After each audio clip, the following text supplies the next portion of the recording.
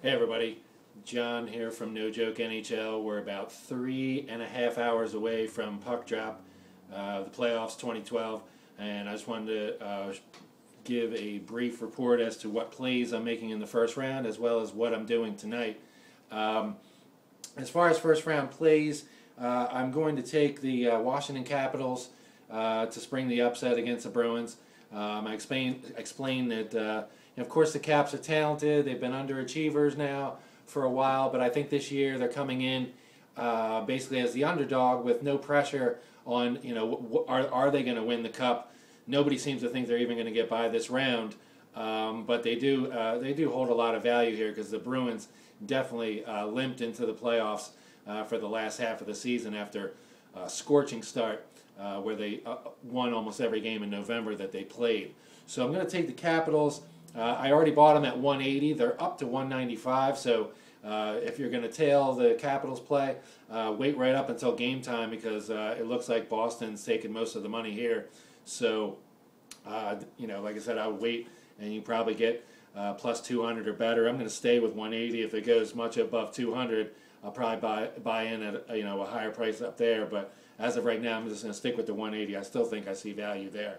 I'm also going to take a ticket on the Capitals to win the East at 12 to 1. I'm using the lines from 5 dimes in case you're wondering if you're out is a little different. But I'm going to take Caps to win the East at 12 to 1 because I think that's a pretty good price. If they do get by Boston here, at 2 to 1 in this first series, I think a lot of people are going to take notice, and I think the price is going to come down on them, barring them playing a Penguins or a Rangers, which very well could occur.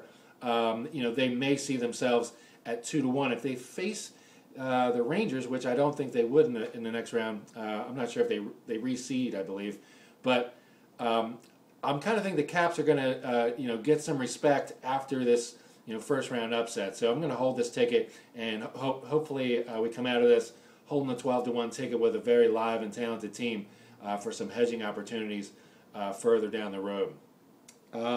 In the Nashville-Detroit series, I'm on the Predators here. I think they're going to dominate this series. That series is now pick 'em -110 both ways. So like I said in the earlier report, I believe the Red Wings are being bet on reputation alone. They do have talent, but I really see the Predators as the team of destiny here. Like I said, the third time I believe is going to be the charm, where they've grown up through each playoff experience they've had. They won their first playoff series ever last year, and I think they're ready to make a statement here, especially with the home ice and Detroit's record of 17-24 on the road this season. Not something to get excited about. So I'm going to take the Predators. I bought them at -120. I'm not going to rebuy at -110. I'm going to take the Predators in 5 games, however, that prop, the exact game prop, and I'm going to get plus 605 on that return. And I'm going to also buy a Predators in 6, which would have them wrapping it up in Joe Louis Arena in Game 6 at plus 555. So, like I said, I'm looking for them to take these first 2 at home, possibly steal one in Detroit, and then come back to Nashville up 3-1 and finish it off in Game 5, and/or come back to Detroit and finish it in Game 6 if the Red Wings can pull a Game 5 off down 3-1. Of course, speculating there all the way through. I'm on the Pittsburgh Penguins in their series against the Flyers. However, I'm just basically playing a single play on the Penguins. I'm going to take them to sweep the Flyers, which nobody out there that I've seen is willing to even predict. But looking at the numbers, regular season set aside, this is the postseason. Looking at the numbers, I see Pittsburgh just being the superior team here. I don't think Flyers intimidation is going to be able to work here, work very well as it does in the regular season. And if the Penguins can avoid the shenanigans, then I think they're going to be the ones that come out on top. As the Penguins, as Marc-Andre Fleury, so goes the Penguins. So hopefully he's he's up to task here. Brizgalov, I'm not sure which Brizgalov is going to show up. If the steady one over the last month and a half or so of the season shows up, then I'm kind of looking for more of a grinding series. The last couple matchups that they played against each other were totaled at 6. We're not going to see that in the playoffs, of course, unless they light the scoreboard up tonight. So if like I said, if Brizgalov shows up, I think it's going to be more of a grinding series. 3-2 games, kind of, etc. So that's where it remains close. But like I said, I'm just hoping for some lucky puck bounces and get the sweep here with the Penguins. I'm also going to take the Blues over the Sharks. I think the Blues my easiest first round winner here, and I'm going to play them in 5 games at 4-1, and I'm going to play them in 6 games at plus 480 to wrap it up in San Jose. I don't really see them sweeping here. I think the Sharks' playoff experience is going to get them at least one. I think Niemi is a good enough goalie to keep them tight in this series.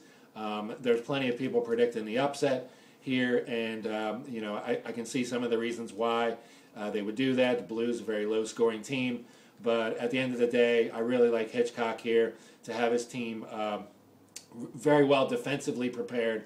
So I don't see the Sharks mounting much of a big offense against Yaroslav Halak, who is getting the nod here in Game 1 and very well could be for the series, as Brian Elliott has a small injury, and they're hoping that he will be available as backup, but he's just not 100% to get the start, especially now at crunch time. So we're going to go with Halak, which is no sad state of affairs. Halak, the only thing he did and is known for is taking the 8th seed Montreal Canadiens through the number 1 seed Washington Capitals, then through the number 2 seed Pittsburgh Penguins, only to lose in the conference finals against the Flyers 2 years ago. So you know what, this guy can play, and so can Brian Elliott.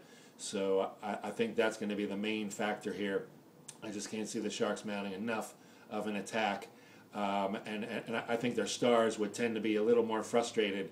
The Thorntons and very consistent players, but I think the grinding in your face, especially in their own zone, attack of the Blues is going to be too much for them to handle.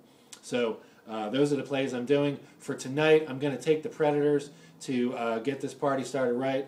That's the one game I'm going to go with. I was thinking of doing a money line parlay, Predators, Pittsburgh, but I'm just going to sit back and just watch the Penguins tonight. And I am going to buy a ticket for minus 125 here tonight for the Predators, like I said, to get off to that start that I'm looking for, to have them finish this series off in 5 or 6. So, like I said, good luck with your plays tonight. Feel free to hit me up on Twitter, No Joke NHL. Go to viewfromvegas.com. I have my plays posted there as well. And like I said, let's make some money. We had a good regular season, and we're looking to keep it going in the playoffs. So let's go.